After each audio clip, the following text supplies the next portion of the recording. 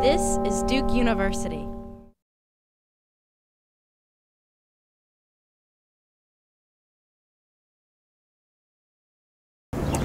Yeah, so after my freshman year, I actually got to go with Duke Engineers for International Development to Rwanda, and we spent all of the last semester freshman year building a bridge, or designing a bridge that we then built that summer in Rwanda. So I lived in a little village for 2 months and just basically worked on a construction site, and that was really just an awesome way to kind of learn how engineering could impact so many other people in the world.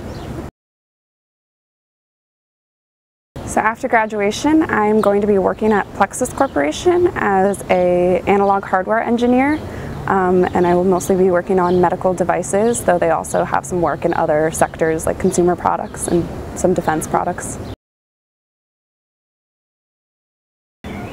I really gained a lot from BME 354 and then my senior design class and a few other design electives that I took, in that they forced me to learn some of the tools that I will need and like programs I would need to do my job, as well as taught me how to do the design process, and that involved like a lot of troubleshooting and learning to like overcome some of the obstacles that I would create as I'd fix one thing and manage to break another in the process. But it also was just a really good experience in having to figure out ways to solve problems.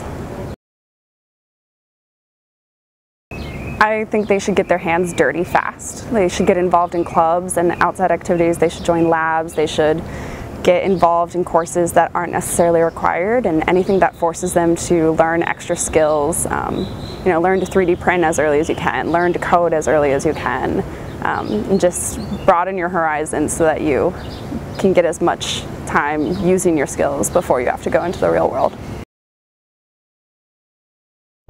This is Duke University.